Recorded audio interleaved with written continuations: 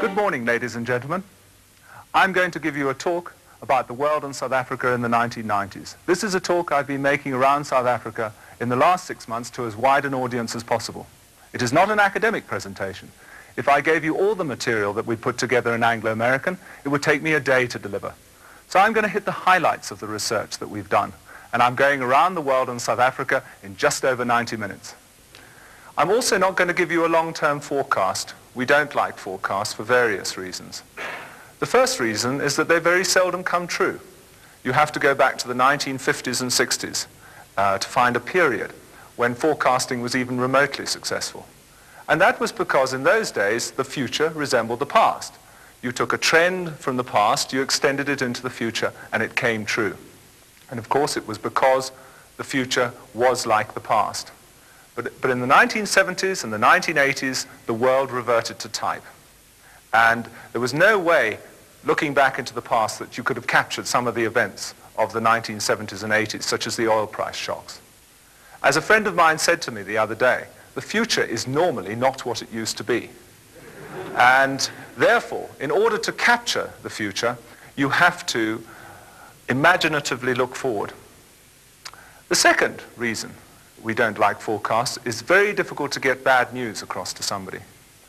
If you tell somebody that something bad is going to happen to him, he blanks out. It's much better to offer the possibility of bad news and a way out, and then it sticks. I defy any of you in the audience who've done company forecasts to show me a forecast that goes down. They all go up in the end, and it's because we're all optimists. The third reason I'm not going to give you forecasts is a much more serious reason. If I give you a forecast of what is going to happen to South Africa, I'm saying that the future is decided here, irrespective of any effort that you make in the audience. And of course that is not true. Everybody can influence the future of this place. There are two kinds of future. There's the active future, which you make happen, and the passive future, which you let happen to you. Today's presentation is all about the active future. And I'm going to show you options for South Africa. It's up to you to choose the option and then formulate strategies to make that option come true. We were very lucky in Anglo-American to be introduced to the scenario planning process in 1982. It had been developed in Royal Dutch Shell over the previous 10 years. And two of their top planners retired in 1982 and came out and worked as consultants for Anglo-American. Now, what is scenario planning about? We presume that the future opens up as a cone of uncertainty. If I asked you in the audience what the gold price was going to be next week, I'd get a range of $30. If I asked you in 10 years' time, I'd probably have a range of $1,000. As you go further into the future on any parameter you care to name, so it becomes more uncertain. Now, the first job of the scenario planner is to reduce the number of possibilities within reason and to close the cone. We do that by looking at the rules of the game. What makes the world tick? What makes South Africa tick? It's like with the rules of a game of football. If you can understand them, you can rule out certain numbers of possibilities. Same with the world, same with South Africa. And we can then narrow the cone of possibilities. We then look at key uncertainties. These are factors that are incredibly important for the future, but you can't say which way they're going to go. For example, in a game of football, a key player may be injured, and you'll only know at the start of the game whether he's going to play or not. That is a key uncertainty. And finally, we flex the key uncertainties and write the scenarios, which are very simple stories about the future, illustrating the options available. So it's a simple three-phase process. Firstly, the rules of the game. Secondly, the key uncertainties. And finally, the scenarios. But it's so much better than forecasting. It offers more understanding of the future.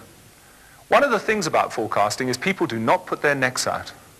As a friend of mine in a large industrial company said, here, it's much better to be wrong than different. And that's the problem with forecasting, is that it's very difficult to put your neck on a block. With possibilities, you can let your imagination roam. Now, the structure of this talk is, first, we go into the global scenarios that were put together by an outside team of experts. They actually called themselves the Circle of Remarkable Men. And they were really remarkable. We took the best people in their respective fields around the world and put them together in 1985 to do the research. We then brought them together in Bruges in Belgium for a week in September, where we took all the strands of their research and put it together in the material that you'll hear today. So it's not Anglo-American material, this. This is the circle of remarkable men who you're going to be listening to today. On the South African side, we obviously used Anglo in-house resources. But as I've gone around this country over the last 6 months giving this talk, I've been greeted in the audience by unassailable logic on occasions, and hence I've had to change the talk. So I've modified it, and it's now more of a modified version of the original talk. So firstly, we'll deal with the global scenarios. Right, the future rules of the game for the world. The first thing we do is we divide the world into the triad and non-triad area of the world. We do not talk about the first world and third world, developing world and developed world. Now the triad in ancient Greek is a group of three, and in our case broadly it is North America, Western Europe and Japan. Those three areas earn over 2/3 of the world's income, and there's only 750 million people living in them out of a world population of 5 billion. So 15% of the world's population earns 2/3 of the world's income. Hence they're relatively rich. $13,000 a head on average. In the non-triad area, you have just under 4.3 billion people living who earn under 1/3 of the world's income. Hence they're relatively poor. Their average income is $1,100 a head. So there's a 12-to-1 income differential between the two areas. Now in the triad, as people grow richer, they have less babies. Probably greater choice, and the fact that women become more career conscious. But to have a flat population in a developed country, you need 210 babies per 100 childbearing women. In West Germany, the figure has fallen to 130 babies per 100 women. And hence the West German population is set to decline from 61 million now to 57 million in 2005. And in fact, the whole of the Western European population will be virtually static in the next 20 years. Japan is growing slightly, and North America is probably going to provide most of the increase. The whole triad moving from 750 million people to 800 million people in 2005. Now, as the population growth slows, so the average age rises. In Switzerland and Japan, 1/5 of the population will be over 65 in 2005. That is what we call the geriatric boom. And it's going to have very important social consequences in the next century. Firstly, at the younger end, you will find that the schools will start emptying, youth unemployment will start falling, and there'll be less juvenile delinquency because there'll be less juveniles.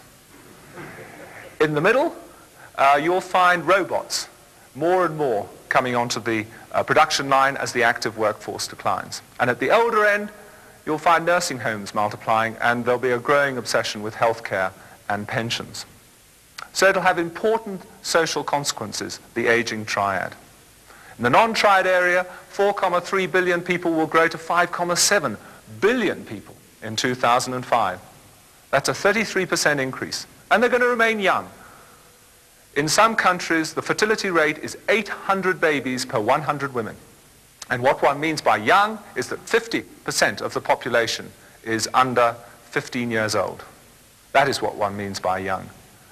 So you're going to see, as we say in the slide, poor young billions. The whole world population reached 1 billion in 1850. It's now up to 5 billion, and each extra billion is notching up every 12 years, just to give you an idea of how fast the world population is growing. Now, Africa is an extension of the non-triad. It has the fastest growing population in the world. The sub-Sahara population is going to increase from 415 million people now to 840 million people in 2005. That's more than double in 20 years. And in some African countries, the doubling time is now down to 17 or 18 years. So we looked at one critical statistic, food. Now, if you take the average rate of growth of food production over the last 20 years in the 6 most populous countries in Black Africa, and then you triple that rate of growth of food production, many people will still languish in the swamp of malnutrition. If you take the rate of growth and just extend it into the future, many people will fall into the pit of starvation. Now, those are scenarios. They're not forecasts. There are certain African countries who are nowhere near the swamp or the pit, and of course other countries will take steps in order to avoid it. But we put it up there as a possibility. Of course, the triad has plenty of food. In Western Europe, there are now 1.5 million tons of butter in store, and they're now feeding the oldest butter to cows in order to recycle it. In the US, in 1985, the corn crop was 9 billion bushels. 5 billion bushels was stored. So there's plenty of food to feed countries that are in danger of falling into the pit, but of course it's no long-term solution. The one thing that can knock the demographic projection sideways is AIDS. Now, all figures on AIDS are suspect at the moment because the disease hasn't been around long enough. But I shall quote you a few of the latest estimates. In Central Africa, it is now estimated that 7% of the population are seropositives. That means that they've been exposed to the virus, but they haven't actually contracted the disease. But 30 to 70% of seropositives actually contract the disease. It is about 5 million Central Africans who are seropositive now. In Europe, there is 750,000 seropositives. In America, 1.5 million. And by 1991, there will probably be between 50 and 100 million seropositives worldwide. They're looking for a vaccine, but the problem is that the virus mutates into different forms. And a vaccine that is capable of suppressing this year's strain will not work against next year's strain. And secondly, the virus attacks the immune system, which is the very thing that a vaccine is supposed to strengthen. Education is the only way of handling AIDS at the moment. And there are fine programs underway in Africa, and of course the disease is widely publicized in Europe. So AIDS is very much a wild card, and it could affect all the figures that I've given you for demographic projections. New technologies. The world is going through a burst of new innovation, which it does every 40 to 50 years. The last was just before the Second World War. It produced the television set in 1936, nylon in 1938, and the first practical jet aircraft in 1942. Now, those technologies drove the system in the 1950s and 60s. We now have a new batch of technologies which will drive the system into the 90s and into the next century. The first is microelectronics. Now, microelectronics is a blockbuster invention. It's changing the structure of the world in the way that the printing press did in the 15th century, the railways and the steam engine did in the middle 19th century, and of course the jet aircraft is done in the 20th century, and the television set. What it is doing, it's designing labor out of the system. In 1960, 30% of the cost of assembling a car was labor. That figure has fallen to 7%. In 1930, half Americans were employed in farming and blue-collar manufacturing. That figure has fallen now to 18%. 3% of farmers, 15% of blue-collar manufacturers. So people are moving occupations from manufacturing into service, but they're also moving from big to small. In the 1950s, about half triadians were employed on mass assembly lines. The figure now is 1/3. And in Japan, they're now talking of the dual logic economy, where you have your first logic economy, which are your manufacturing champions, who earn your foreign exchange for you and are huge and use the latest high tech. And your second logic economy, which is your small businesses and informal network, which provide most of the jobs. And there's a symbiotic relationship between the big businesses and the small businesses in Japan.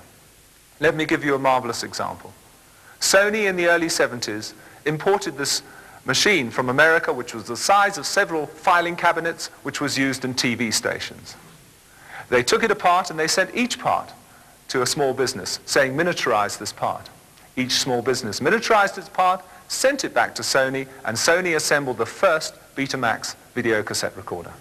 And to this day, the component manufacture is done by small business in Japan, the final assembly by big business. So that's why they talk of the dual logic economy in Japan. In fact, that second logic economy is inefficient. For example, Japan has 100,000 more shops than the United States for half the population. In Japan, 9% of the working population are farmers, and they only produce 70% of Japan's food. So don't think of Japan as completely efficient. It's not. In fact, in that second logic economy, there are areas of great inefficiency. But of course, it's the way they keep unemployment down. It's below 3% in Japan.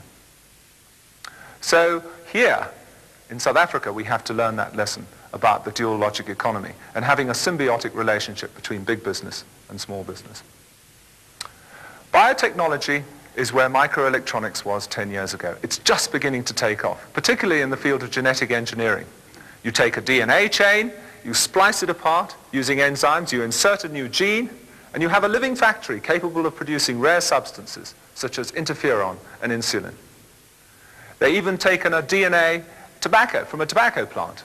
They've spliced in a glowworm gene, and now you have a tobacco plant that glows in the dark. Apparently in California, they have vines that they're genetically engineering which can instantly produce classic wine. So Stellenbosch better watch out. There are two other fields not mentioned there. Firstly, photonics.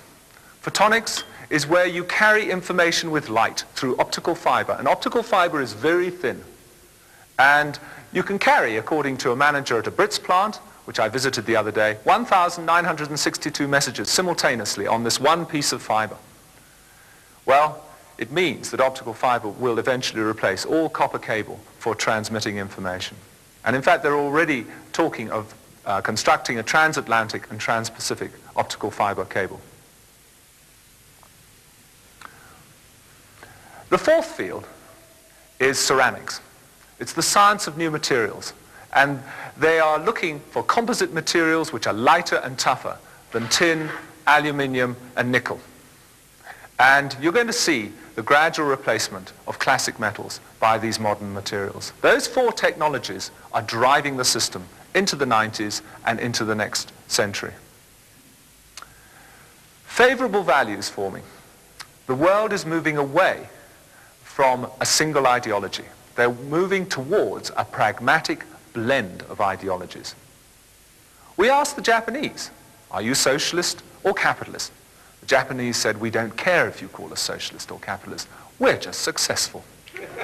That's the point. In China, Deng has said, I don't care if a cat is black or white as long as it catches mice. And hence they're introducing free enterprise into China, providing it works. In Russia, Gorbachev has exceeded even our team's expectations. He's allowing individual Russians and families to go into the small service sector of the economy, into free enterprise for the first time. And he's allowing Russian companies to go into joint ventures with Western companies for the first time to earn foreign exchange for Russia. And it is rumored that the Politburo are going to pass a law this year allowing manufacturing cooperatives for the first time to go into private enterprise. Now that would be significant. But Gorbachev's whole policy of glasnost, openness, runs counter to communist practice of holding decision-making at the center. George Orwell, in his book, 1984, actually got it wrong. He said the computer would give more power to the state. Now, as you all know, we live in the information age, and the computer gives more power to the people. And if Gorbachev actually provides people with the technology of the modern information era, such as personal computers, he's going to have to decentralize the decision-making process in Russia. In Europe, governments are now elected on ability to govern and the personalities involved rather than clashing ideologies. In Spain, for example, Felipe González, who's just been re-elected Prime Minister of Spain, he calls himself a socialist, but he is using free enterprise to modernize the Spanish economy. In France, they've done a U-turn on nationalization. In England, Kinnock has dropped the word nationalization from the Labour Party vocabulary because he knows there's 5 million shareholders out there in British Telecom, British Gas, British Airways, who will actually possibly vote Conservatives if he threatens to take their shares away from him. In America, on a different tack, the melting pot theory is being increasingly discarded, where you force people to become homogenized Americans. Now it is left up to the individual to decide. If he wants to remain part of an ethnic group, so be it. If he wants to become an individual American, so be it. But you leave it up to the individual to decide. In Africa, Julius Nyerere has acknowledged that Ujamaa, African socialism, was not the success that he'd hoped it would be, and hence they're now privatizing farming and export industries in Tanzania and in Nigeria, and Kenya is well down the road. And the OAU have issued a statement recently saying there is a positive role for free enterprise in the informal sector of any national economy. So here in South Africa, we argue about this-ism versus that-ism, when in fact we should be looking for a bit of each-ism. That is what we want here. We want a system that works for South Africa. In 600 BC, the Chinese had a word for it, yin-yang. This was the philosophy that the world is a mixture of opposites. Where there's light, there's dark. Where there's good, there is bad. And in more modern times, where there is cooperation, there is competition, and where there is strong leadership, there is participation. Surplus of natural resources. The Club of Rome, in a book published in 1972 called Limits to Growth, predicted there'd be a shortage of raw materials in 1986. Nothing could be further from the truth. Commodity prices were at an all-time low in 1986 relative to manufactured good prices. Why? Because the Triad is designing raw materials out of the system. The Triad is using 40% less steel per unit of output than in 1970, 36% less oil per unit of output than in 1970. The 7J7 jet will use 40% less aviation fuel than the 737 jet because of the prop fan engine. The lean burn engine, which uses a microprocessor to time the spark in a combustion chamber of a car engine, will use 25% less petrol. A microwave oven uses 5% of the electricity of a conventional oven to cook the identical meal. So the Triad, where the bulk of the demand for raw materials lies, is designing energy and raw materials out of the system. There are three megatrends. Firstly, objects are better designed, like cars and bridges, so they have less metal in them. Secondly, we're moving into more knowledge-intensive objects and less raw material-intensive objects, such as a microchip, which has only 3% raw material in its cost. And finally, the world is moving into services, which have no raw material content whatsoever. So we're moving into the knowledge-intensive 1990s. A victim of these trends is Australia. It has a gross external debt of $65 billion and a current account deficit of $10 billion. And the Australians don't know what to do because most of their exports are primary products. Of course, in this country, we're very lucky to have gold, platinum, and diamonds. If we didn't have that, we would be in exactly the same position as Australia. But it shows that in the 1990s, when our import bill rises, we're going to have to be looking at other fields for exports. But it's not just raw materials that are in surplus, it's engineered commodities as well. For example, 30% of the world's cars are produced by under 700,000 workers in Japan. In theory, the Japanese could produce all the world's cars. Taiwan and South Korea could produce all the world's TV sets. Japan produces the bulk of the world's VCRs at the moment. So you can't just produce a product now, you have to produce it smarter and higher tech than your next door neighbor. You can't just be higher tech. I wonder how many of you in the audience have personal computers in your organizations that just make inefficient routines easier. You've actually got to have a smarter organization as well. Winners and losers, nations and companies. We had to look at what makes a winning nation in the 90s and obviously what makes a winning company, because there's going to be a widening divergence between the two, because competition is going to be that much stiffer in the 1990s. And we also looked at the phenomenon of world-class companies, these very large companies that straddle the world. Now on this chart, I could have put education, education, education, education, and education.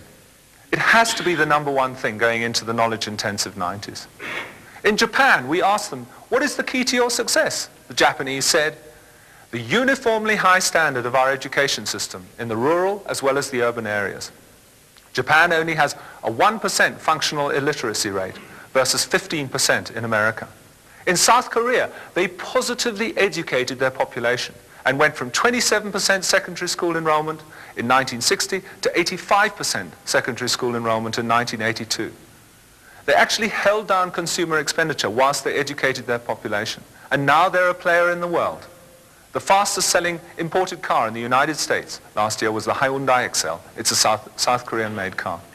In Britain, just under 50% of British school children leave secondary school at the age of 16, and just over 50% complete secondary school.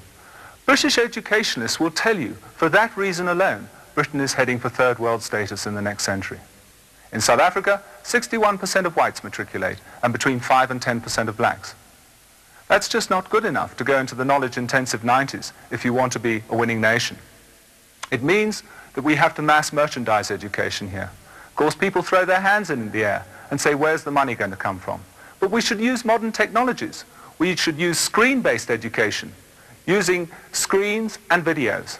And we should turn 4 TV channels over to university education, secondary education, primary education, pre-primary education, and roll it every day. In Japan, they only spend 4% of gross national product on education. It's one of the lowest proportions in the triad, and yet they have the finest education system in the triad. It shows that it is quality that counts, not quantity. But it's no good just being knowledgeable. You've got to work hard. Now, you can make people work hard like Stalin did, or you can create an environment in which they're willing to work hard. We prefer the latter. But there are 4 key conditions. Now, I talked to a group of senior politicians the other day, and it gave me some delight to give them the first condition, which is small government. In fact, it has to be almost invisible. We went around the world, and the smaller the government, the more successful the nation. There's a marvelous Chinese proverb: govern a great nation like you cook a small fish. Don't overdo it. We asked MITI in Japan, the Ministry of International Trade and Industry, what is your relationship with private enterprise in Japan? And they said, we're like the football team coach. We provide the tactics, we look after the pitch, we look after the stadium. But those guys win the matches. They're the champions. We support them. And of course, that is the key. The government is the servant of the people, not the other way around. People here often ask me, where are the black entrepreneurs? The answer is under a heap of regulations. If you've read the first chapter of Leon Lowe and Francis Kendall's book, The Solution, you will see that in the 19th century, there was a thriving black entrepreneurial class in South Africa, which was very competitive with whites. But that spirit was gradually eroded by regulations. The second thing that contributes to work ethic is a sound family system. In Japan, they have a sound family system, and the mother in particular looks after her child's education. In America, between 1/3 and 1/2 of American children experience a single-parent family at some stage of their childhood, such as the divorce rate. It is reckoned that of 1987 marriages, 50% will end in divorce. In this country, the message is that we have to phase out things which strike at the heart of the family system, such as migratory labor, and of course we have to provide better housing for poor families. Again, that's not going to come overnight. You have to set a plan. The third thing that contributes to work ethic is low taxation. The Americans have tumbled to this and lowered their tax rates. Japan and West Germany appear to be following suit. And so it's because people will only give incremental effort if they're going to be incrementally rewarded. And the fourth condition that contributes to work ethic is no corruption. As soon as a country goes beyond a certain level of corruption, people say, what the heck, why should I work hard? Because I'm paying all my money over in bribes. So you have to have an open system which minimizes the level of corruption. But you can't be just knowledgeable and work hard. You must be given the capital as well. Now in the Far East, they save up to 20% of personal income.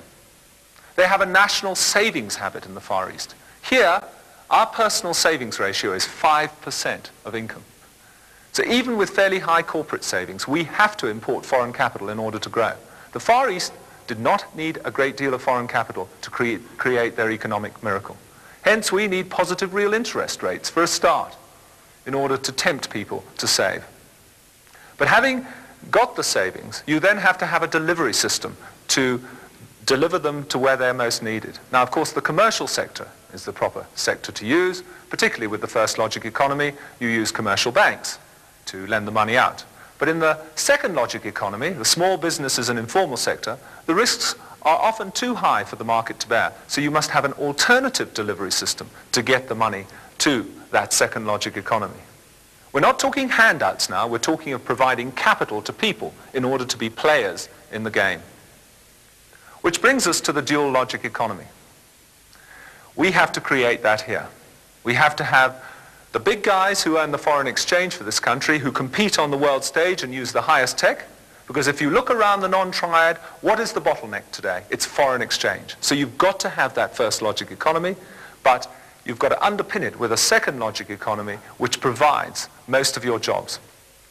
The University of Stellenbosch estimates that 18 million jobs will be required in South Africa by the turn of the century, of which 11 to 15 million can be supplied by the formal sector. That leaves a very large number to be supplied by the informal sector, and that is why we need a dual logic economy in South Africa. In Italy, between 20 and 30% of their GNP goes unrecorded. So Italy has a very thriving informal sector of their economy. Social harmony. You can't have one half of the nation fighting another half of the nation. In Britain, they talk about the two Britons, the Britain of the North and the Britain of the South. And of course, this could hamper growth in the future. In Taiwan and South Korea, they will have to democratize their institutions in order to become winning nations, because they're running ragged on social harmony. In this country, the message is that we have to have a system of government which is acceptable to people as a whole. You can't afford to have 25 million angry blacks, but nor can you afford to have 3 million angry coloreds and Asians or 5 million angry whites. You've actually got to have a system that satisfies 33 million South Africans. We think it is possible, as you will see in the second half of the presentation. And finally, you have to be a global player. You have to look outwards. Those countries that look inwards die. We asked the South Koreans, what has turned you from being called the hermit kingdom? Because that's what they used to be called. And they said when we looked outwards and ranked ourselves in the world trading system, that is when we started as making a success of ourselves. You have to have a challenge. When NASA's challenge was to land man on the moon, they were the finest organization on Earth. But when they had achieved that challenge, of course, they started falling apart. A nation has to have a challenge. We had this American on our team who posed us an interesting theory. He called it the big gorilla theory. And he said to the team, almost a Trivial Pursuits question, where does the big gorilla sleep? So the team conferred. And we said in the grass, he said no. So we said in the tree, he said no. So we said in the cave, he said no. So we said give up. Where does the big gorilla sleep? So he said, the big gorilla sleeps where he wants to sleep. Now, the point of that story is that America has slept where it's wanted to sleep for years and years and years, and it hasn't given a cuss for the rest of the world. But now it's woken up to the fact that there are two other big gorillas out there in the form of the Japanese and the West Germans, and it can no longer put its bed down where it wants to. It too is subject to the disciplines of the world economy. It too is a global player. So for this country to actually bow out of the global race has to be the craziest notion of all. We then looked at what makes world-class companies. And we found out that you can't be an all-rounder anymore. The world is too competitive. You have to focus your excellence. IBM wants to be number one in the world in computers. Boeing wants to be number one in the world in aircraft. These companies have a very well-developed vision of where they want to be in the 1990s. In 1948, Soichiro Honda stood on an orange box in a garage in Tokyo, and he lectured his 25 employees, and he said, gentlemen, we're going global.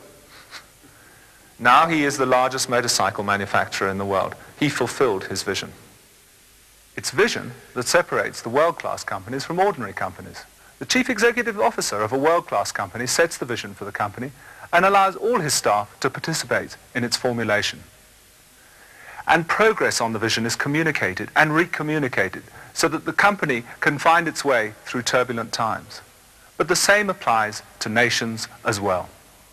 Market share is paramount to these companies. It's customers that count. It's customers that are top of the pyramid. That is why Japanese companies in the States have put up their prices very little compared to the appreciation of the yen against the dollar. It's to retain their market share in the US. One head of an industrial company said to me the other day, you're quite right, Clem. In our company we have a credo. As long as we have the customers, there must be a way of making money out of them. Of course, that's the point. You have to have proprietary technology. You can't live on licensed technology forever because licenses can be qualified and they can be taken away from you. You have to grow your people and skills, and you have to have a hands-on top management where the accent is on operational and product excellence. You have to have entrepreneurs at the top of your business who understand the business. They understand the soul of the business. And that's why there are very few state-owned world-class companies. It's because on the whole, bureaucrats don't make good entrepreneurs. In fact, in Japan, they visualize their companies as trees, where the roots represent the technologies, the trunk, the people and skills, the branches, the activities, and the fruits, the products. And it takes 25 years to grow a decent tree. Hidden strengths and strategies. In Japan, they call that invisible assets. That is your people, your culture, your skills, your design, your research. In Japan, they invest more in invisible assets than visible assets, like plant, machinery, which appear on the balance sheet. It's because they realize that knowledge is where the world is moving towards. A marvelous story. In 1982, Honda was challenged by Yamaha for leadership of the motorcycle market in Japan. Yamaha said, in 1 year, we're going to become the #1 in Japan. In 2 years, the #1 in the world. And we're building a new factory capable of producing 2 million motorcycles to prove it. What did Honda do? They wheeled out 81 new varieties of motorcycle over an 18-month period. They lowered their prices dramatically, promoted strongly. Exit Yamaha. Yamaha's market share fell by 9 percentage points in Japan. The president of Yamaha had to publicly apologize to the president of Honda. He had to resign, and the factory never got built. That was Honda unleashing its invisible assets on Yamaha. So where did Honda get those 81 new varieties of motorcycle from? They didn't just come from thin air. They had them in the bottom drawer to use against other companies when necessary. Rapid access to all triad markets. The triad is becoming a universal consumer market. The kids wear Sony Walkmans in Japan, in Western Europe, in the States. They wear the same jeans. They wear the same shirts. So now, when you produce a new product, you virtually market the identical product across the whole triad. And you have to establish inside bases in the 3 legs of the triad. On a consumer electronics product, the catch-up time is now 3 to 6 months. That's when your competitor will market a look-alike product. So you have to blitz the whole triad with a new product. But secondly, when tariff barriers are thrown up against companies, it's much better to be working from inside. Nissan have just opened a car factory in northeast England. Why? It's if Margaret Thatcher ever throws up tariff barriers against Japanese cars, Nissan is operating from right inside the British economy. And lastly, you form alliances where necessary. You crisscross the whole triad with alliances, because in a sense it's much easier forming a partnership with a company that already has a large market share in a country rather than carving it out for yourself. ATT and Olivetti have formed an alliance to market telecommunications equipment in Western Europe and of course in the US as well. So that is the profile of a world-class company. And of course the proof's in the pudding. We did a very rough survey which showed that 77 of the world's top 100 companies and all but 1 of Japan's top 50 companies follow focused excellence principles. And we include the Sogoshoshes. These are the trading houses in Japan, who one cannot call conglomerates in the Western sense of acquisition, because they've grown separate trees, and they are really an array of focused excellence operations. Now we come on to the 3 main actors in the world. And here we've taken Western Europe and we've excluded them as a main actor. Now the reason is that Western Europe is for the first time not riding on the crest of the wave of the new technologies. They're lagging behind. The bulk of the highest tech electronics goods now sold in Western Europe are sourced from Japan and the US. Since the common market was established in 1957, there hasn't been a single example of a private company, trans-European company of significance that's been formed. IBM Europe is the nearest, and of course Shell and Unilever predate the common market. So we feel that Western Europe has got to begin combining its obvious strengths together in order to become a major player again in the world market. So we looked at Japan, the US, and Russia. Japan first. Japan is ultra competitive in a way that none of you will understand. From day 1 in nursery school, Japanese child is taught that Japan is a poor nation, and it's only through dint of knowledge and hard effort that they are where they are today. And they have 300 million people on their doorstep trying to emulate them. These are the Pacific Rim countries that are climbing the technology ladder, and of course the Japanese have to climb it that much faster. They believe in their manufacturing champions like Sony, Nissan, Toyota, who have created this enormous current account surplus for Japan of $86 billion in 1986. Of course, Japan now has the lion's share of international lending. The top 6 banks in the world are now Japanese. The first non-Japanese bank is Citicorp, which is number 7, a US bank. They are probably close to being leaders on the new technological wave. This is because the Americans spend about 50% of their research on defense and space. The Japanese spend about 100% of their research on being an economic superpower. Now, one field we know about is the 5th generation computer. This will be an incredible animal. You'll be able to show it handwritten text, and it will be able to turn it into printed text on the computer. You'll be able to talk to it in English, and the words will appear on the computer. Apparently in Japan, there is a computer which you talk to in English, and the words appear in Japanese script on the screen. You'll be able to design an entire aircraft in 3D on this computer, rotate it, and do flight simulation tests on the computer because it will calculate all the stresses and strains on the fuselage. That's using 5th generation CAD/CAM. Of course, it will cut down on physical models and wind tunnels.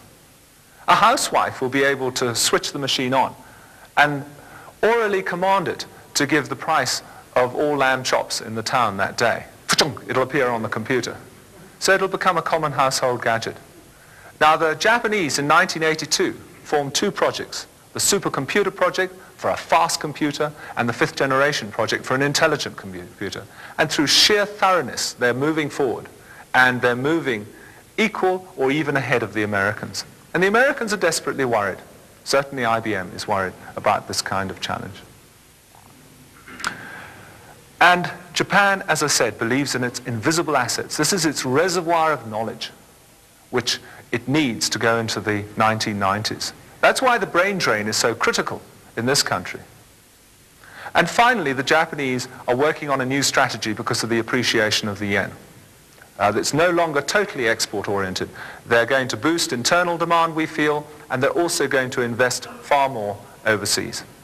Now, the United States is going through a midlife crisis. It has very good points, very bad points. First, the good points. There's an entrepreneurial revolution going on in the States where the hippies of the 60s, the guys who went to San Francisco and wore flowers in their hair, are now the yuppies of the 80s, the young upwardly mobile professionals. And they're transforming particularly the small service sector in the States. They've created over 30 million jobs in the States since 1970. In Europe, the figure is virtually 0, and that's why the States only has an unemployment rate of 7% versus 11% in Western Europe.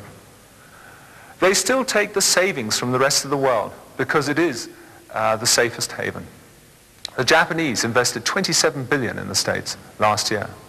The States has the best universities in the world still. Harvard, Yale, Princeton, UCLA, Berkeley, MIT, they are the best universities in the world. The acid test is that the Japanese send their smartest graduates there to finish off, and then they go back to Japan. The Chinese do the same, and they never go back. And finally, the States believes in richness and diversity. The Japanese strength in homogeneity. Each model works for the respective nation.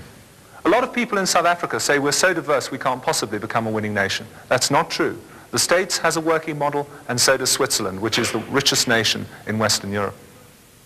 But the latest migrants to transform the US economy are the Orientals.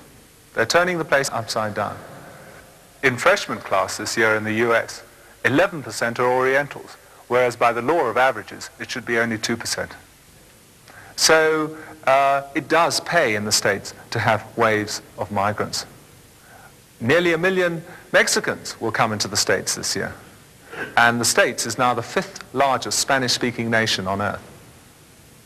On the downside, they have very low productivity growth. It used to be after the war catch-up, where you had the States right up here and everybody catching them up. But in critical areas, the Japanese have actually cut through the level of the States and are still growing 3 to 4 times faster, such as electrical machinery. It's probably due to the declining work ethic. They don't save in the state.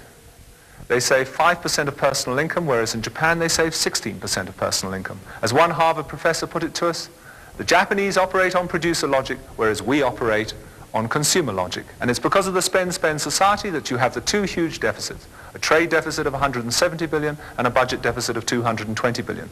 And somehow the States is going to have to come to terms with the fact that it is overspending and must draw back to within its means.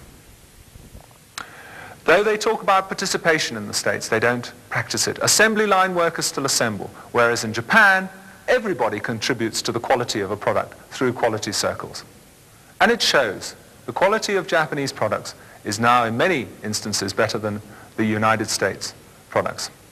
In cars, for example, in the US, they recently did a consumer survey which showed that the top 3 cars were Japanese and the 4th was German. There wasn't a single US car in the top 4. It shows that participation can lead to better quality. And finally, the States has this obsession with the short term, the quick fix mentality. And investment fund managers are paid on short-term results. They put pressure on company operating management to produce excellent quarterly results. And the whole of company strategy revolves around quarterlies. It's called quarteritis in the States. And it's no match for the 25-year Japanese strategy of growing trees. Now you have to ask yourself, is there anything unusual about the United States going through this traumatic period? The answer is no. If you go back in history, there are 2 laws of nations. The first law says that no nation has held the #1 position for long, and the second law of nations is that no nation that has lost the #1 position has ever regained it. If you go back to 1650, the Dutch were the #1 nation on this earth in terms of manufacturing. By 1750, they turned into a nation of traders and tulip fanciers, and it was the British turn to take off with the Industrial Revolution in the late 1700s. By 1870, they reached a peak of 32% of world industrial output. And of course, they'd become more concerned with administering the British Empire by then than retaining manufacturing excellence. And then it was the Americans' turn to take off. And they peaked at 42% of world industrial output in the late 20s and have consistently declined since to 28%. The Japanese are around about 13% and the British are 4%. So nations come and go. If you go into the future, the Japanese may go over the top in the year 2000. By then, they'll have $1 trillion worth of assets overseas on which they earn invisible income and perhaps a declining manufacturing core at home. And they will slide down. And who will it be in 2050? We think it might be the Chinese for the first comeback ever. Now, if you go further back in history, where are the Egyptians now? They were the leading edge of civilization in Alexandria. Where are the philosophical Greeks, the mathematical Greeks, and where are the invincible Romans? They all vanish. Now, before we move to Russia, let's look at the different way of doing business between the Americans and the Japanese. The Americans rely on individual brilliance. They have won 130 Nobel Prizes in science, whereas the Japanese have only won 4. But the middle 80% of Japanese are probably ahead of the middle 80% of Americans because of the uniformly high standard of education in Japan. They don't have teamwork in the States because it's illegal collusion between companies. In Japan, you target a profitable export niche, you assemble a team of major companies, universities and MITI and formulate a long-term strategy to achieve a dominant position.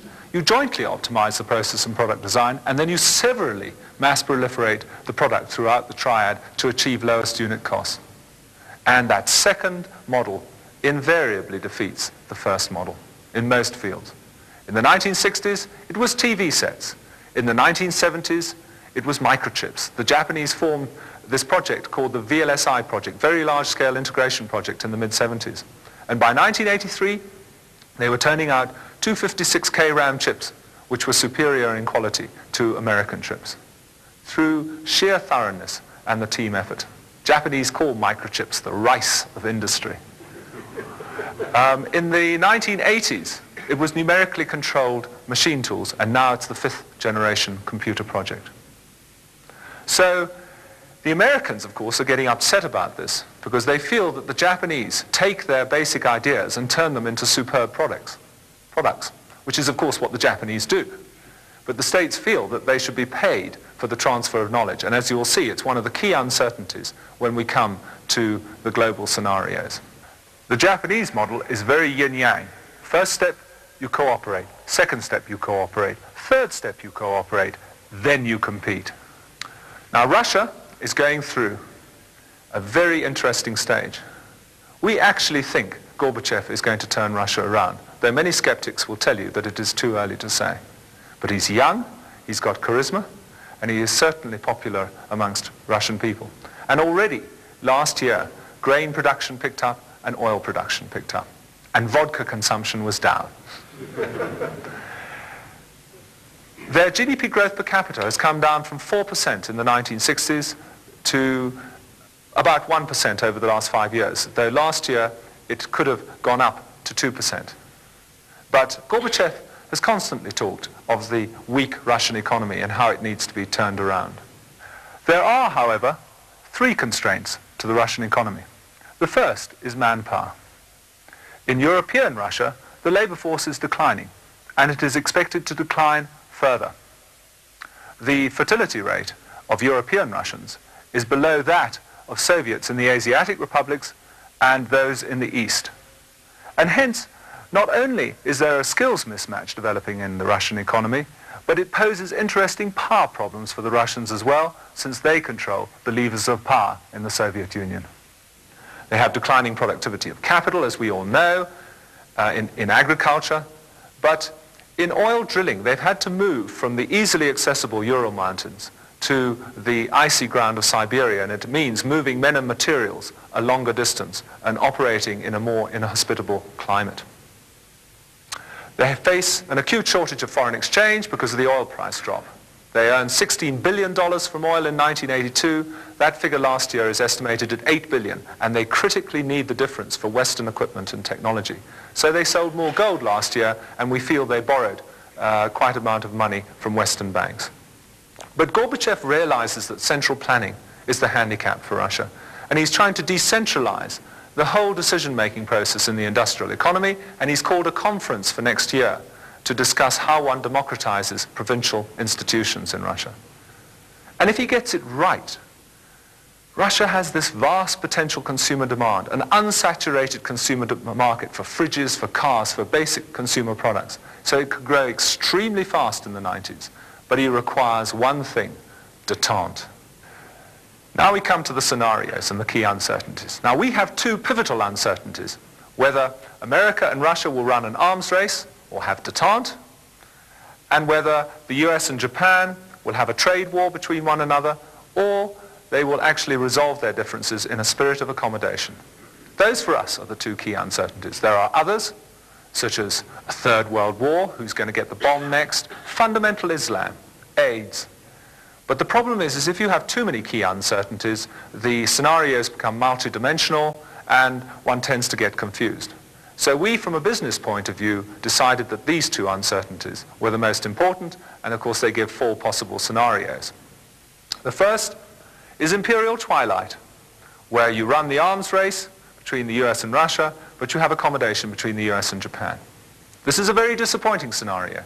It's where the 2 superpowers slug themselves into insignificance by the mid-90s, not through a third world war, but through the sheer amount of money required to sustain the arms race. It'll bankrupt Russia, and it'll mean the Americans continue to run a $200 billion budget deficit.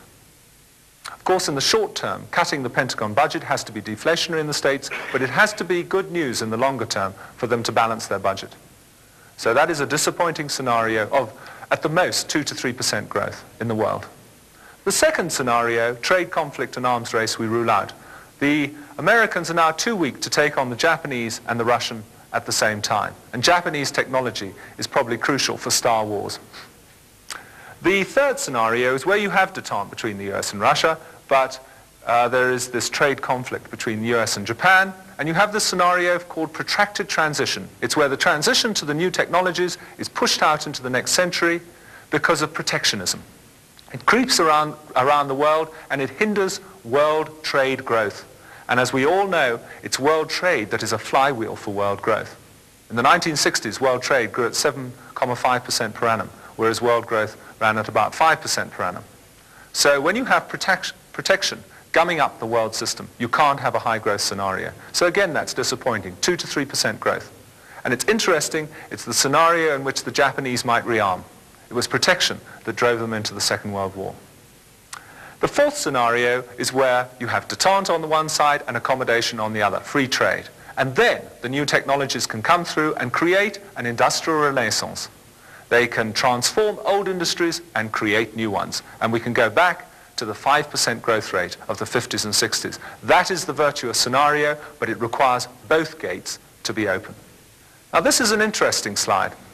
Along the horizontal axis, you have defense expenditure as a percentage of gross national product, and along the vertical axis, income per head in 1986 dollars. Let's take the Russians first.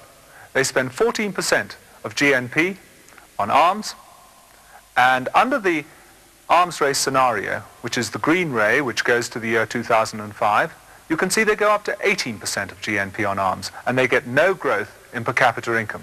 Hence, it's all guns for no butter. The red ray is industrial renaissance, where they can cut back to about 12% of GNP on arms and double their per capita income. So the difference between the two scenarios is crucial for the Russians, and that is why Gorbachev is coming up with new arms control proposals every 6 months. We think he is genuine. The Americans, they spend 6% of GNP on arms, and it's because their economy, which is denoted by the size of the circle, is so much larger than the Russian economy. Under the arms race scenario, you can see that they get some guns and some butter, the green ray. If they can cut back under industrial renaissance, they can virtually double their income by balancing the budget. So that's attractive for the Americans. But of course, the difference, as I said earlier on, for the Russians is crucial. But of course, the Americans must be very careful of driving the Russians to the wall in the negotiating process, because there is a marvelous line: freedom is another word for nothing left to lose. And if the Russians feel they have nothing left to lose, they might well go full bore on the arms race. Now the Japanese, after the Second World War, they wrote into their constitution that they would only spend up to 1% of GDP on arms. It was the best thing they ever did, because it's meant that they've concentrated on being an economic superpower. In 1965, they were 1/4 of American per capita income. Now they've just about caught up, and under all three scenarios, they move ahead. They are the victors of the 20th century in terms of output per man. That's why you don't do forecasts. Who would have thought, looking at the ruins of Japan after the Second World War, that they could climb back and become the victor of the 20th century? But that is the conclusion from this slide. You see, the two superpowers are arming themselves to death and allowing the Japanese to come through. In a sense, competition, which is what the Japanese offer, is as lethal as bombs, because those American factories that have disappeared because of Japanese competition have gone forever. So competition is as lethal as bombs in the end. Now the last chart before we move on to the South African material shows the world growth rates under the three scenarios. And as you can see, under industrial renaissance, you move up to a 5% growth rate with the new technologies, and then as they become saturated, you gradually decline until in the next century you will have another kick up with new technologies. With the arms race and protection, you're held in this grip of 2 to 3%. It's not good news. Of course, the world may come to its senses, as you can see, but don't count on it. There is a coefficient of irrationality out there that determines half human events. In other words, the world is half crazy. And it's very easy for the world to choose one of the two downside scenarios as opposed to the virtuous scenario of industrial renaissance. We should actually sit down, Nakasone, Reagan and Gorbachev in the chairs in the front row, and give them this presentation. That's actually what it's about. It's not an academic presentation. And we should go through these options with them. And we would say, gentlemen, now you design a strategy which ensures that the virtuous scenario of industrial renaissance comes true, and you completely preempt the two downside scenarios. That is the way this presentation works. For the Triad generally, it is in their interests to stop those two downside scenarios coming true, because it is in those two scenarios that third world debt becomes a major problem. Third world countries will not have the export earnings to be able to repay their debt because the world growth is so slow.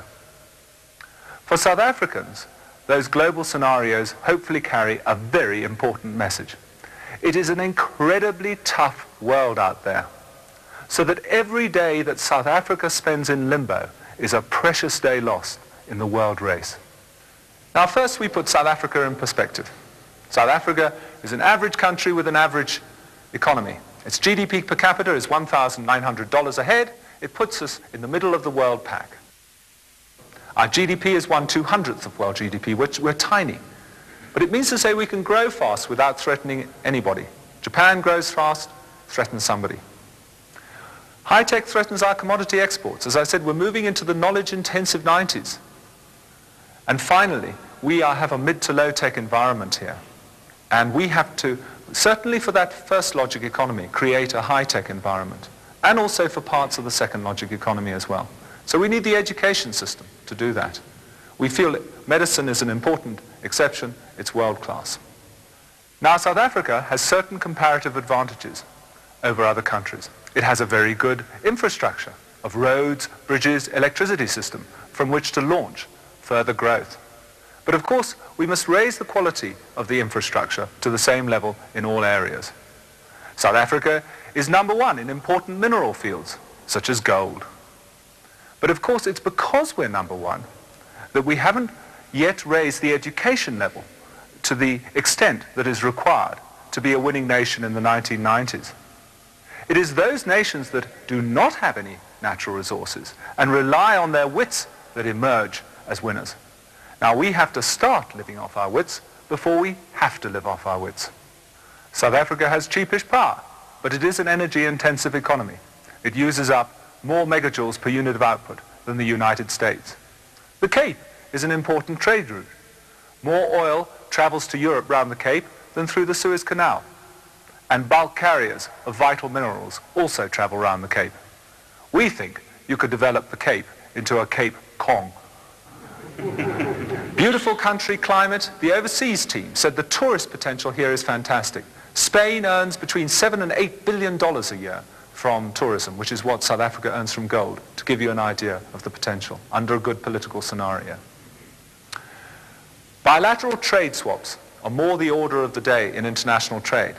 A country will say, you buy $1 of my goods, I'll buy $1 of yours.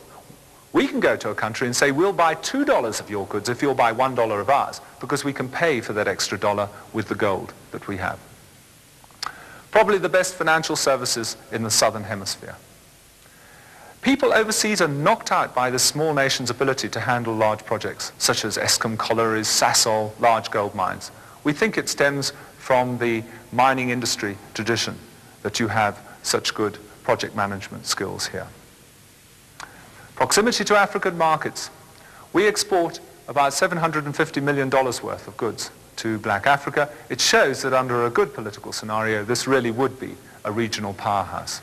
And finally, we have the medical skills, we have the climate. We can open up all those old age colonies that the triad geriatrics will want in the next century. Because they will be looking around the world for old age colonies. Now this chart is as important as all the rest of the charts put together.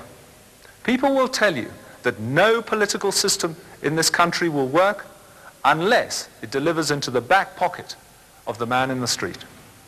That is the first way he will judge a new political system. Hence, we have to have an integrated economic and political strategy. It is most important. And we feel that you have to create this dual logic economy. The first logic economy, we have to create a substantial manufacturing and service export industry by the turn of the century. The kind of import bill we'll be facing in the late 90s will be so high that the gold, the platinum and the diamonds will not in themselves pay for the imports any longer. We have to start looking for other export industries. We can go in for further competitive import substitution, but there's not much opportunity now to be had there. We're into sophisticated machinery and of course oil. The second logic economy, we have to build up the small business and informal sector. That's where the jobs are going to come from. And as I said, we have to have this symbiotic relationship between the first logic and second logic economies. Now the rules of the game for the political scenarios are 5. The first is the imbalance of military power in favor of those in power at the moment. We put that up as the first rule of the game because people overseas, particularly last year and the year before, were predicting the downfall of South Africa in months. In other words, there was an instant revolution scenario. Well, that first rule of the game rules out the instant revolution scenario. It also rules out what we call the unconditional surrender scenario. It's where the people in power hand over 100% of the power with no guarantees to the other side. But it is not going to happen, not without a fight. We look back in history to see if there was a single example of a group with current military advantage over another group that handed over 100% of the power. And the answer is only after a war. So people have to define very carefully what they mean by simple transfer of power. Because if it means handing over 100% of the power with no guarantees, it cannot happen in a peaceable fashion. The second rule of the game is important because no matter what the military might, we feel that the equilibrium of violence will rise and rise and rise under a bad political scenario. A senior army officer said to me the other day, we have the 2080 rule. 20% of the future can be determined by military means, but 80% of the future has to be resolved by political means. And of course he's absolutely right. The only way we will minimize the equilibrium of violence is by having a sound political settlement. What those first two rules of the game show is that under status quo conditions you could have declining quality of life, because there's no way the people in power are going to be removed by military means. That's the first rule of the game. But there's no way the equilibrium of violence won't rise over the longer term unless there is a satisfactory political dispensation. However, the third rule of the game offers the hope for this country. It is where the model for the future lies. Many companies in the 1970s actually decided everything for their employees. Wages, conditions of service, operating conditions, safety, the whole lot. Now what do we have in the private sector? We have unions. And all those companies that have unions know what an incredible difference has occurred. No longer do you take the inflation rate, add 3%, and say, that is the wage increase. Now you negotiate for 3 months with unions of all your employees. And a lot of people would say, oh, for the old days when we spent 80% of our time on production and only 20% of our time on personnel and industrial relations. Now, of course, people spend 50 to 60% of their times on industrial relations. But we're not going to go backwards. In many ways, companies have crossed the Rubicon. There is a whole new way of life out there. Of course, unions will argue that not enough is being negotiated. But that's the whole point of the negotiation process, is you negotiate what you're going to negotiate about. In other words, companies are more and more moving away from imposing a future on their employees to negotiating a future with all their employees. Very important. But it means, of course, that there has been a significant transfer of power to black people in an economic sense. Maybe not in a military and political sense, but certainly in an economic sense. But in many ways, one must thank heavens for the industrial sector, because it means that there is this large block of people who come together every day as individuals and rub shoulders with one another. And you have this community of souls at the center, which in many ways minimizes the chance of a revolution. If you look at the French and the Russian revolutions, there was no contact between the aristocrats and the peasant. And all the middle-class bourgeoisie had to do was light a match, drop it, and voila, you had two revolutions. Here, you have that large group of people in the center who actually do communicate with one another. It's an important difference. South Africa cannot fully satisfy the world agenda because, of course, some countries in the world are calling for simple transfer of power in the unconditional surrender sense. And that is not going to happen. Equally, other countries are calling for incredibly fast reforms. And again, it's going to be very difficult for South Africa to deliver at the speed that is being requested. What has to happen to get around that rule of the game is you have to have a significant group of South Africans right across society traveling overseas saying, stop knocking this country. It's the only way. But of course, then you have to create the conditions in which this cross-section of society here will be willing to travel overseas. It's no good a few voices crying in the wilderness against sanctions. That's not going to work. You actually have to have a substantial group of all South Africans actually saying, stop wrecking this country. And the final rule of the game is probably the most controversial. It is that statutory apartheid will go. We do not know when it will be removed from the statute books, but values are changing. More facilities are opening up, and more people are living in the wrong areas as defined by the Group Areas Act.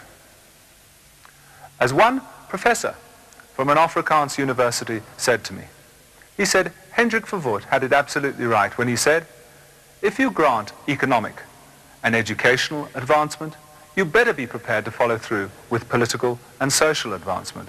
If you start down the tunnel, you have to come out the other end. Of course, he said, Hendrik Verwoerd used this to justify digging separate tunnels. But as this professor said, the modern economy has put us in one large tunnel. And it is too expensive now to start excavating separate tunnels. We have to look for change in a different form. Now, of course, the most important uncertainty revolves around the strategies of power, of the people in power and the people out of power. Now, the people in power have two options.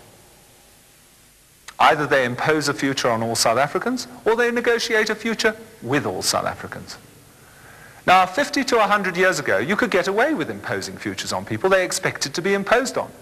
In the 19th century England, you elected Whig and Tory MPs and sent them to Parliament because they were better educated than you. And you sat back until the next election, and they ruled on your behalf. It was called representative democracy.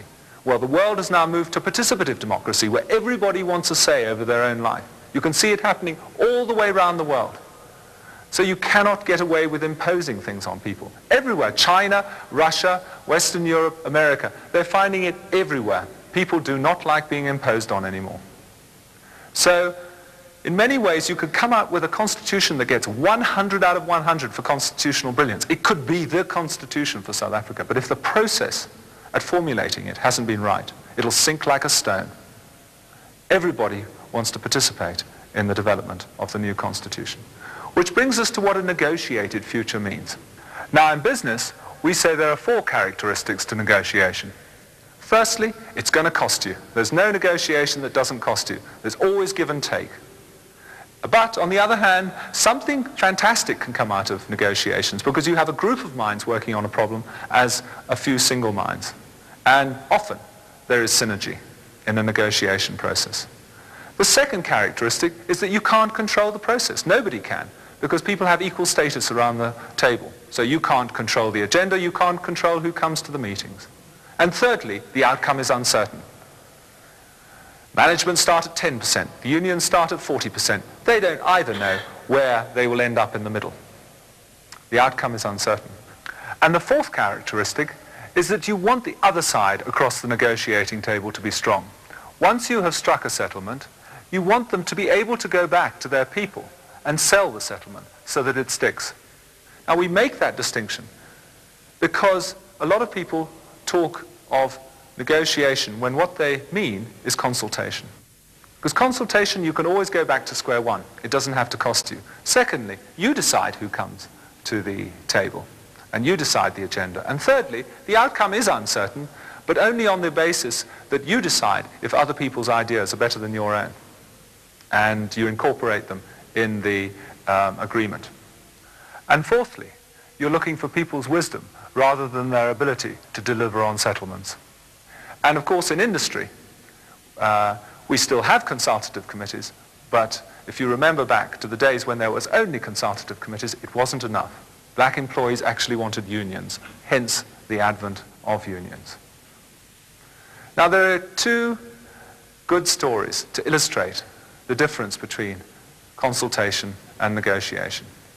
The first story is about a response that I got from a person who carries significant political weight. And he asked me, what do you feel the options are for South Africa?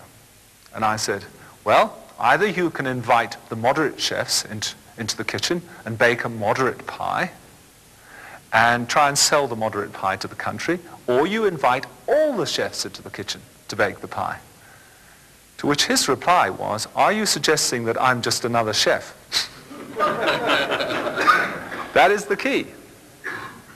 He regards himself as a master chef. And of course, He will decide what ingredients go into the pie and what don't. But that's consultation. That is not negotiation. The other story comes from the Indaba. At the end of July, I lectured the Indaba. And one Afrikaner came up to me afterwards and said, "I'm glad you raised negotiation. Let me tell you my personal story. When I arrived at the Indaba in April, I held my destiny close to my chest." He said, "After 3 months of negotiation, I've put my destiny on the table." And he said, "You as an Englishman will not understand what for me as an Afrikaner it means to go from here to here." I said, "I do. It means to say that you've acknowledged that people round the table have equal status to yourself. And that's a heck of a decision to make." And he said, "Yes, but everyone else around this table has been transformed by the negotiation process, such as the power of negotiation, the chemistry of negotiation." And he was right. They had all been transformed. And that, of course, is genuine negotiation.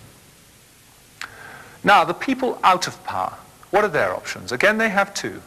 You can have a winners take the whole pie, on the one hand, and you can have, we're going to share slices of a common pie, on the other hand.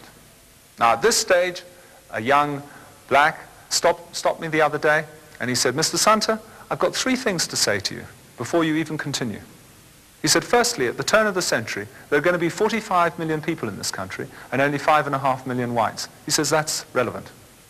He says, "Secondly," he says, "we've got the whole world on our side." He said, "That's relevant." And he said, "Thirdly, we have democracy, ethics, and morality on our side." He said, "That's relevant too." So he said, "Don't even start talking negotiation and slices of pie to me." So I said, "Well, in that case, you're going to have to fight for it." He said, "Sure." He said, "You know, all that's going to happen is this economy is going to be isolated, the economy will run down, and you can't fight a long war on a shattered economy." He said, "War is an easy jive." Now, what do you reply to that? Well, firstly, I said, I'm going to Petersburg fairly shortly, and I'd love to introduce you to some of the people with whom you're going to be jiving.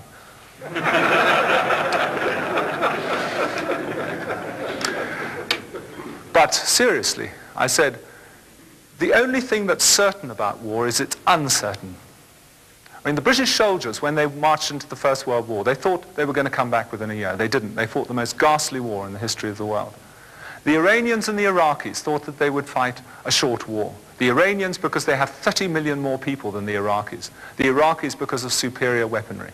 6 years later, thousands of deaths later, the war goes on. There are stalemates all around the world where people thought that they would easily win. And of course they haven't. So the only thing that's certain about war is that it is uncertain. But that isn't the real point. The real point is that no matter how short or long the war, that winners-take-all pie, for sure, will be smaller than the common pie which is negotiated. I've shown you how fast the global race is. If this country fights a war, just think of how it falls in the rankings. And that is going to happen if one has, instead of a common pie here, a winners-take-all pie. Even an individual slice of that common pie will probably be larger than the whole of the winners-take-all pie. Of course, people must be prepared to fight because the common pie assumes reasonableness on all sides. So one isn't saying that people must be wishy-washy or anything like that. Of course there is a time to fight, but you have to choose it extremely carefully. That is what we say.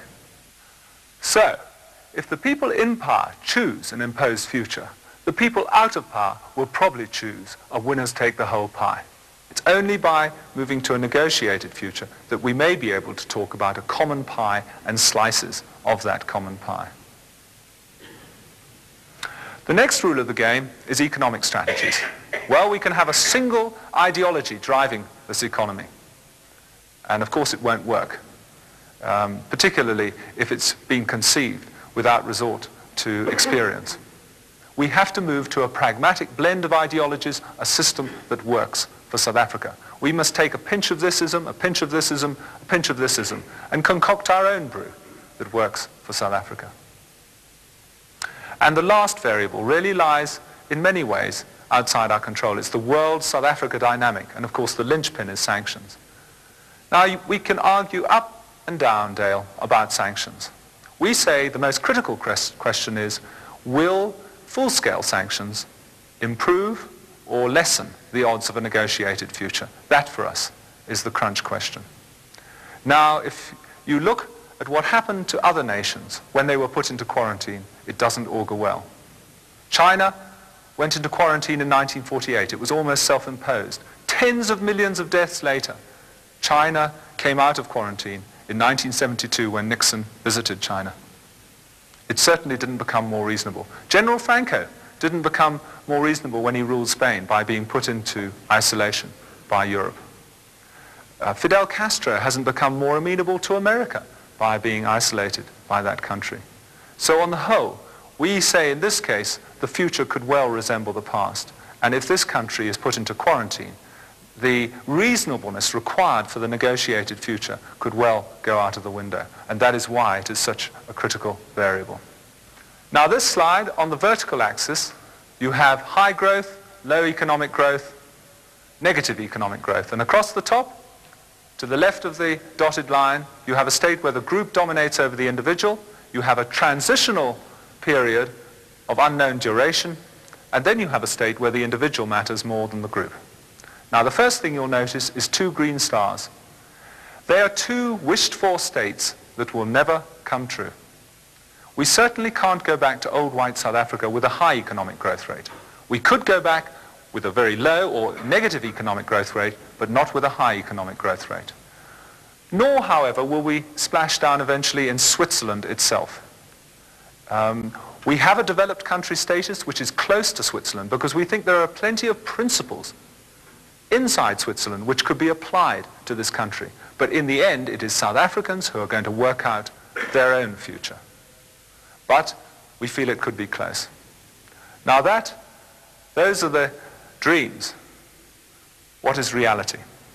Now you can see nationalist power is right on the borderline between where the group dominates over the individual and the transitional process. And one key assumption of this model is that the whole system can go one way into the transition period. It cannot go backwards.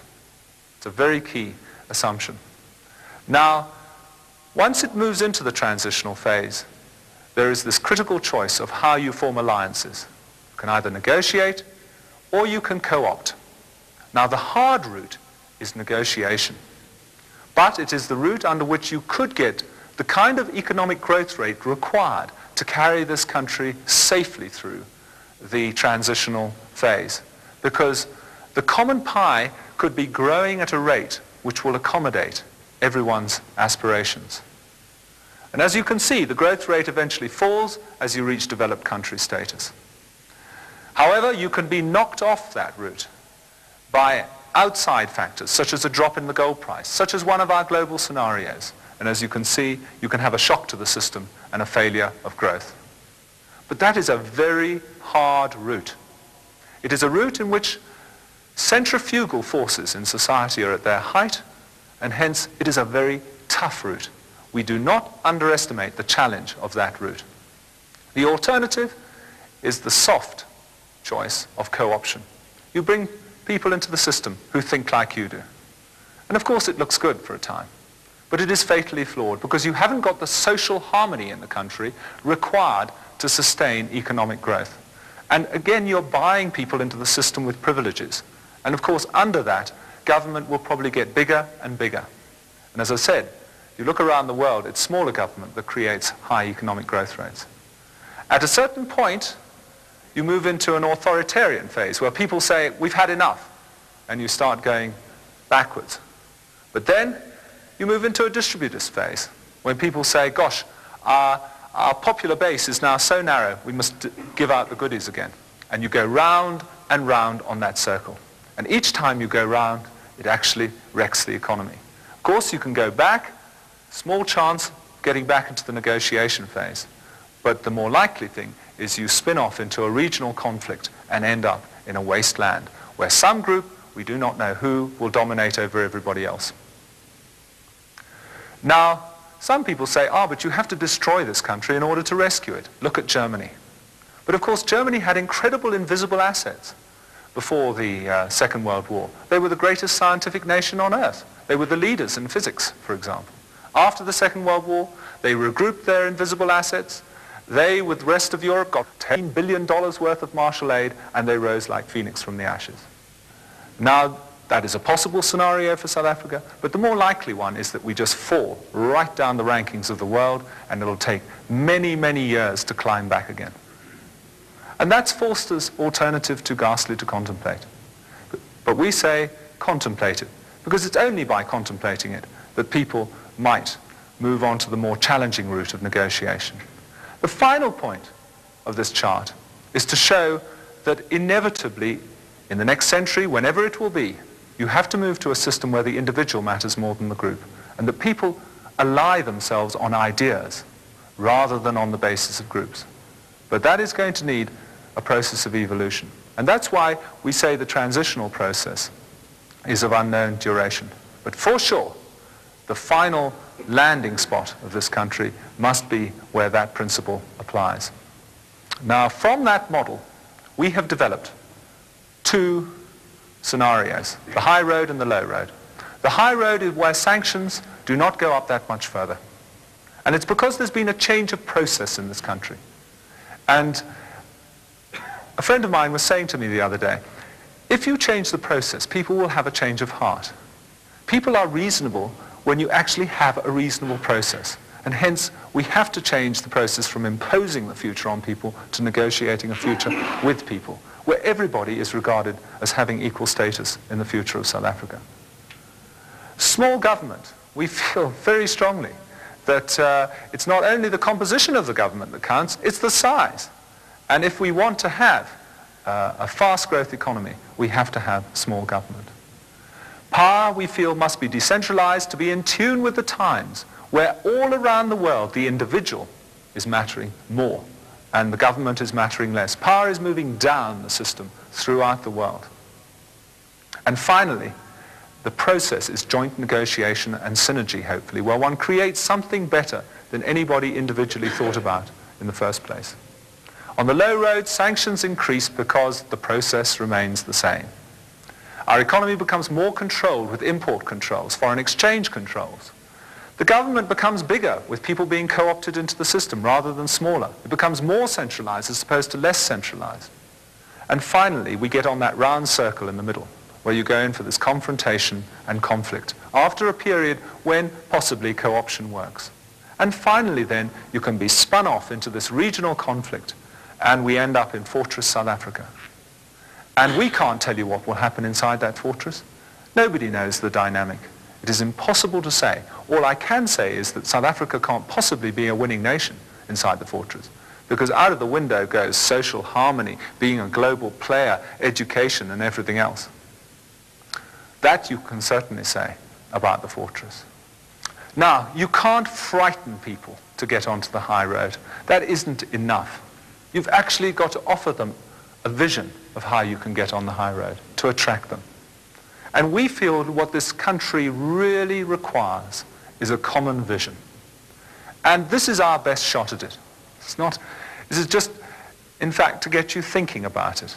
There's no way that this should be the final vision, but we're trying to get people to think along these lines. Now, the first part of the vision is to put all South Africans first. Has to be the most important. You don't put a group first. You actually put all South Africans first. See, an individual is a very complex phenomenon.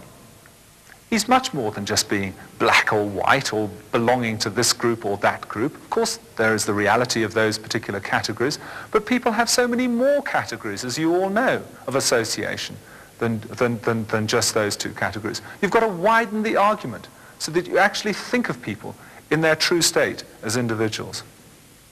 Secondly, you have to negotiate the future with all who will participate in it. Now, a lot of people say, but how are you going to get a lot of the people to the negotiation table? Everybody should be involved in this negotiation process, but it means that you have to start low and aim high. You can't start at the top. You have to start low. And we think negotiation has three critical stages. The first is informal mediation to get the process on the road. Then you must move up to a SALT negotiation process, a strategic arms limitation talks type of process, where you send in professional negotiators as representatives of the leaders, and they do the bulk of the detailed negotiation and confer back with their leaders. It's exactly what the United States and Russia do.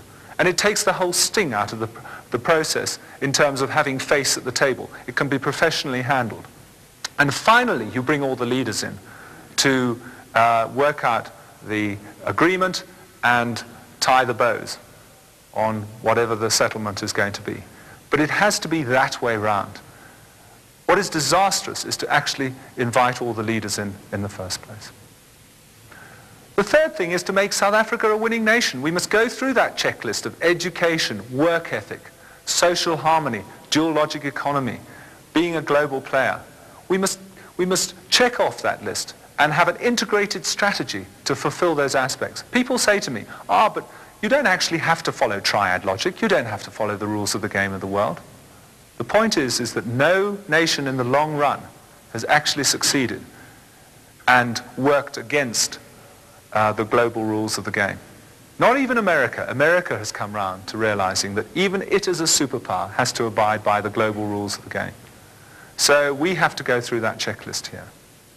And finally, we should set an income per head objective which can only be achieved through cooperation.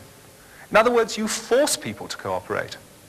You force all the whites, colored nations, and blacks to cooperate as 33 million South Africans. That is the way into the future. And of course, by setting a nice high income per head objective, it means that people who want to opt out are actually opting to be poor. That is the point. And around the world, great nations set themselves income objectives. In 1960, the Japanese set an income objective of doubling national income by 1970. They achieved it. Now, the last slide was taken from an earlier exercise we did, where we had a very fine European political risk analyst working for us, to doing a profile on South Africa. And out of that exercise came various conclusions. He actually wrote the fortress scenario before we believed in it ourselves. But this exercise gave some other good conclusions. Firstly, that South Africa completely underrates itself. It has an intensity of talent which cannot be matched anywhere else in Africa, and certainly there are one or two European nations that can't hold a candle to this country. And secondly, if you get on the high road, the triad will come in boots and all with investment.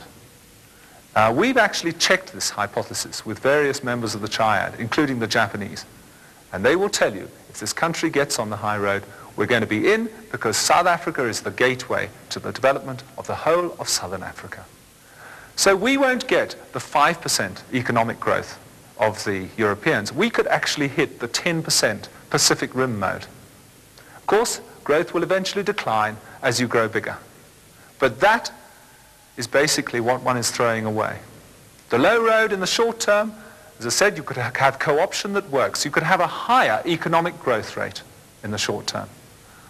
And it's because you have import substitution, cheap acquisition of foreign assets. The gold price could go up. And everybody thinks that they're on the high road. But it's a trap, because there hasn't been that change in process which is required. And eventually, the growth rate will fall as you get onto that circle in the model. And if you go off into the regional conflict, growth rate could become negative, as you can see. Now, you can dither around for an unspecified period between the two. And we certainly don't say those lines will cross just after 1990. The last thing you should do with South Africa is make any prediction about it falling or about any major event in South Africa. People have done that in the past and they've invariably been proved wrong. So this is a freely drawn diagram. We don't know when that crossover point is, but we think it will eventually cross over when it will become harder and harder to jump from the low road to the high road. And of course, once you're into that period, there really is no middle ground. And it's interesting giving this presentation to high school children and students, because it's their future in there. That's where they hit their prime. I'll be retired by then. And of course, that is what is really critical. It's very, very important.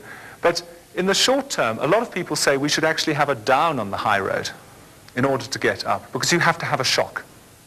As one woman said to me in an audience the other day, men are so stupid. We have to go through the vale of tears, that's the way she put it, in order to get on the high road. Well, hopefully that vale of tears will be extremely short. So perhaps with the high road, you have to have this shock which will take us onto the high road. Who knows? I recently gave this presentation in Cape Town, and a member of the audience said to me, he said, I hear you're making a video of this presentation. He said, tell me, when you go into the video shop, will I find it under tragedy or humor? And of course, that is the point about this country. You don't know whether to laugh or cry. But finally, what this presentation is all about is the active future. It's the future that you make happen. That is the only way you'll get on the high road. The low road is the passive future. And really, it's up to each and every one of you within your own universe to work out how you're going to get on the high road. In companies, you must decide, how can I turn my company into something that will walk tall on the high road? How can I turn it into something that will be a reflection of all South Africa in the mid-90s? That is the kind of challenging question that people should be asking themselves. So really, my final point in this presentation is, I hope that I have given you a framework for debating the future. And I would very much like you to go away and debate it, and once you've made a judgment, to act on that judgment. Because in the end, it is action that counts. Thank you very much, ladies and gentlemen.